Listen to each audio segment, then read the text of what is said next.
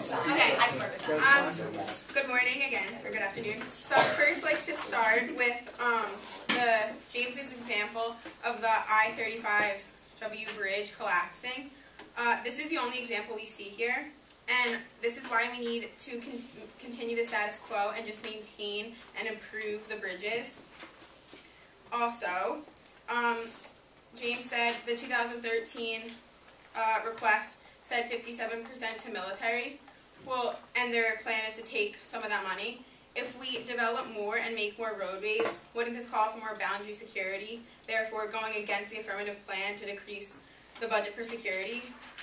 The only example I see from their plan is to take from the military. So this is very vague. Is there any other place we're going to be taking the money from? The resolution also says a substantial increase in investment. The substantial amount we need is $1.1 trillion, according to the American Society of Civil Engineers. The plan of the affirmatives is suggesting just to allocate other funds. Will this cover the $1 trillion that we need? So to conclude, I would just like to reiterate the risks here are not worth the time, money, and loss that substantial increased investments made by the federal government would cost the United States. It is clear that we have an ever-growing debt, and to invest the $1.1 trillion that is needed from our current debt of $16.4 is just undesirable and impractical. We need to save in order to earn, not spend money when we are not even sure the outcome will bring in the money we need. As my partner Sam said, it is time to cap our development.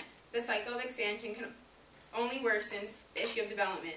We need to improve and maintain what we have and keep the status quo the same. Thank you, and please vote negative.